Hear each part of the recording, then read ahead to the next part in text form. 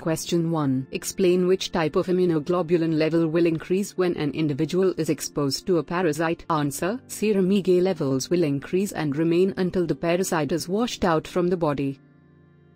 Question 2. Explain with an example of haemopoietic growth factor is platelet-derived growth factor, epidermal growth factor, and dextran, erythropoietin. Answer. Erythropoietin.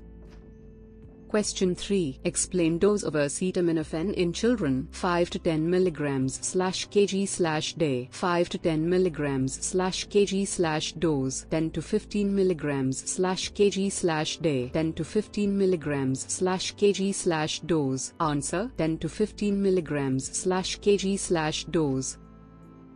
Question 4. Explain which of the following hypnotic agents is absorbed slowly. Phenobarbital, flurazepam, triazolam, temazepam. Answer. Temazepam.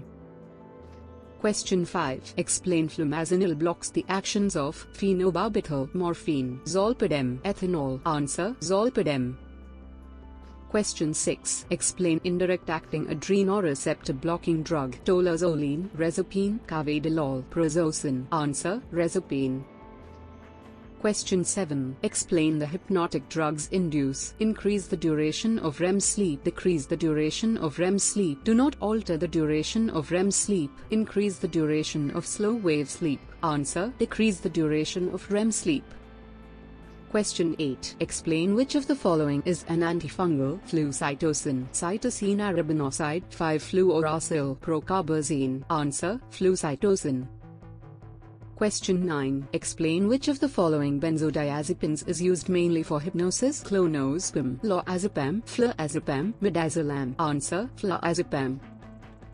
Question 10. Explain oral contraception failure can occur with AE, ampicillin, phenytoin, rifampicin, mebendazole. Answer. Mebendazole.